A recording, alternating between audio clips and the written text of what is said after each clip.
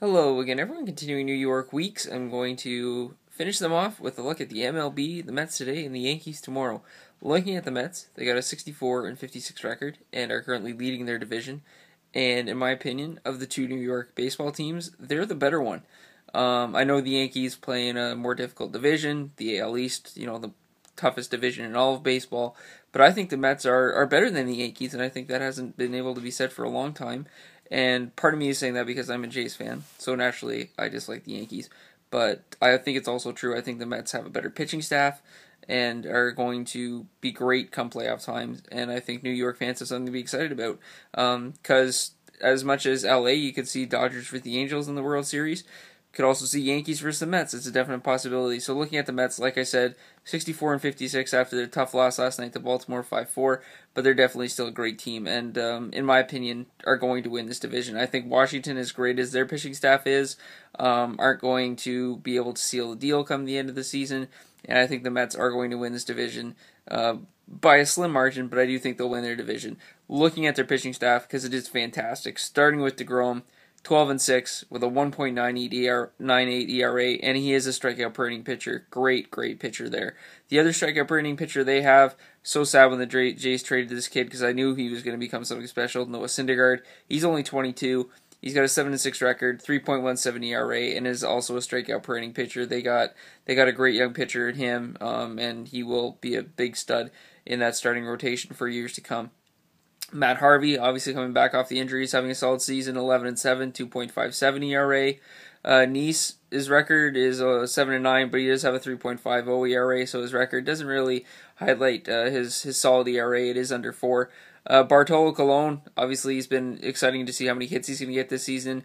Beginning of the year, after the first, month and a half, I was thinking he was Cy Young potential kind of a season. But that's not going to happen for him now. He's 10-11 with a 4.58 ERA. So obviously a Cy Young season isn't going to happen for him, but still a very solid veteran pitcher. And I think all 5 of these starters are going to be 10+ win starters by the end of the season. I think DeGrom, Harvey, and Colon could each even reach 15 wins. Maybe DeGrom even gets to 20. Let's be optimistic and talk crazy here. I think he's got that ability. And then they also got a great closer in Familia, who is also only 25 years old, so he could be the closer for this team for years to come.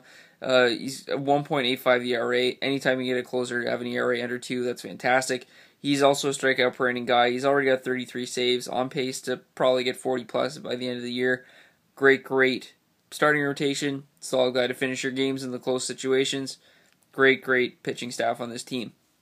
Looking out at the outfield, bringing in Yoenis Cespedes proves that the Mets are here to win now, kind of like Toronto did with all their big trades. The Mets proved we're bringing in Cespedes, we want to win now, and they now have 3 guys in their lineup with Cespedes, Curtis Granderson, as well as Lucas Duda, who are going to be 20+ home run guys this year because they already have hit over 20 home runs. So maybe some of them will be 25, 30 home run guys. Cespedes, though, having a great year, 290 average. Anytime you can get a guy that's going to hit you 20+ home runs and a potential 100 RBI guy who can also have an average over 275, that's great. Most guys who have that kind of power, you're going to give up a bit of an average. If they bat 260 but are going to have 25 home runs, you're going to be fine with that. But he's got a 290 average with 20 home runs, 69 RBIs, as well as 5 stolen bases, so he does have a little bit of a speed element to his game as well.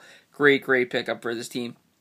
Curtis Granderson, the other star in the outfield for them, he's got a 252 average. So again, like I said, you're going to give up a little bit of average for a guy who's going to have 22 homers, 52 RBIs, as well as 9 stolen bases for you. So he brings a speed element and a power element to his game. Great combination there in the outfield. Other outfielders I will look at. I'll talk about the young guys first. You got Michael Conforto and Daryl Cicilline, who are 22 and 25 years old, respectively. Conforto's got a 231 average with a couple homers and 10 RBIs, and then Cicilline's got a 206 average with a homer, 3 RBIs, and 5 stolen bases. So he obviously has a little bit more of a speed element to his game than Conforto does.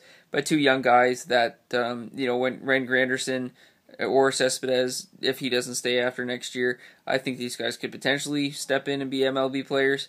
Obviously, a 206 average for Cicilline is not going to cut it if he wants to be a regular everyday player in the MLB. He's going to have to get that up at least 50 points.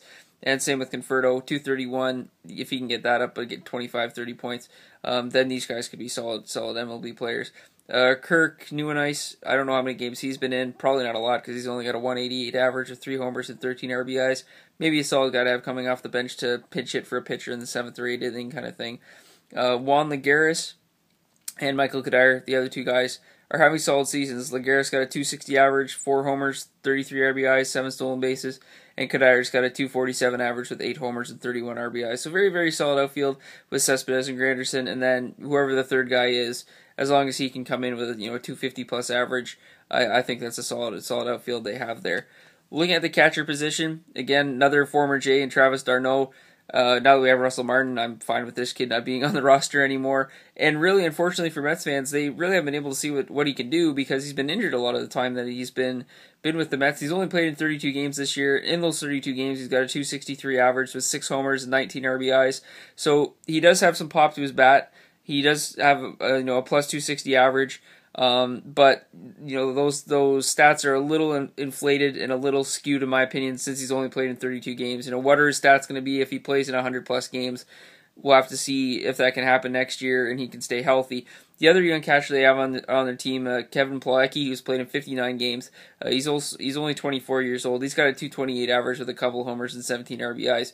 So those kind of stats aren't going to keep you in a lineup, especially in the NL when your ninth batter is a pitcher. Your catcher has to be able to produce in the offensive game as well. That doesn't mean he's got to have a 285 average and get 20 homers and that kind of stuff. You don't need Buster Posey-like numbers to be a catcher in the NL, but you need to have better stats than a 228 average. It's not going to cut it. It's not going to keep you in the MLB for a long time. And if d'Arnaud wasn't hurt, then he'd probably be playing his whole season down in AAA. So we'll see what happens with him. Hopefully d'Arnaud can stay healthy, and we'll see some consistent catcher play from the Mets next year. First baseman Lucas Duda having a great year, 246 average, 21 homers, 55 RBIs. Again, like I said, you're going to give up a little average for a guy that's going to hit you 20 plus homers, potentially 30 homers by the end of the year. Great first baseman for this team. Looking at the second baseman position, beginning of the year, he got hurt on June 27th. Got this young kid, Dilson Herrera, who's only 21 years old. He was batting 195 with 2 homers, 4 RBIs, a couple stolen bases. But he only played 25 games, and he's also only 21. So in my opinion, maybe they should have kept him in AAA. Maybe he's ready, to make it in the MLB. We'll see. He hasn't played since the 27th, so we'll have to see if maybe next year he can do that. He's also only 21, so if he has to play another couple years in AAA, I think that's fine. I think he's going to be okay. I don't think you have to worry about him with only being 21 and those kind of stats. He's still young. They do have Daniel Murphy though, who's played 48 games at second base and 40 at third base. Was having a great year. 280 average, 9 homers, 45 RBIs. Good solid veteran for this team. When you look at the third base position, they also have Eric Campbell, who's played 43 games over at third base, as well as Juan Uribe. Eric Campbell's only batting 179 with 3 homers, 19 RBIs, and 5 stolen bases. Again, solid guy to bring in maybe in the 7th or 8th inning as a pinch hitter for your pitcher. Juan Uribe's 249, 12 homers, 32 RBIs. A good veteran to have on this team. The shortstop position, Wilmer Flores, an exciting young kid. I really like him. He's also only 24 years old. Batting 253, 12 homers, 44 RBIs. He's played 78 games at shortstop. He's also played 30 at second base, so he can play multiple positions as well, which is good to have from a young player. Ruben Tejada is also a utility player. He's played a little bit everywhere. 48 games at short, 19 at third, 13 at second base.